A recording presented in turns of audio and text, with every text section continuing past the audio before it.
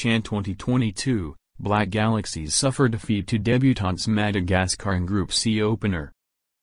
The Black Galaxies suffered a 2-1 defeat to Madagascar in their opening game in the Total Energies Championship of African Nations tournament in Algeria. Ghana conceded from two defensive blunders in both halves, but Augustine Agapong's 68th-minute goal was not enough to prevent the Black Galaxies from their first defeat in the tournament. The two-time finalists began to chase for an equalizer, but it was too late as the newcomers secured all 3 points in Constantine. Ghana will next face Sudan in the second Group C game. Kamaldeen Sulemana was on the pitch for just 8 minutes against PSG. The only pass he completed was a key pass which led to a big chance created. Definitely needs to see more game time after fully recovering from his injury problems. Thomas Partey dropped yet another masterclass for Arsenal in their 2-0 victory over Tottenham Hotspur and the Premier League.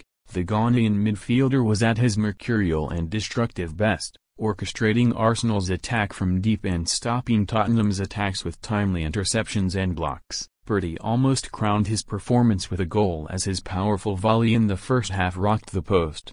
His stats at the end of the game on Sunday, January 15, 2022, read: 87 touches, 66-72 passes completed, 14 passes into the final third, 8 ball recoveries, 4/5, long passes completed, 4/5 ground duels 1, 2 blocks, 2 tackles 1 shot off the woodwork.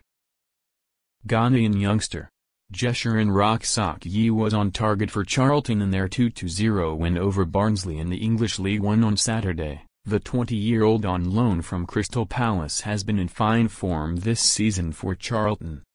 The goal was his 7th of the campaign in 23 appearances.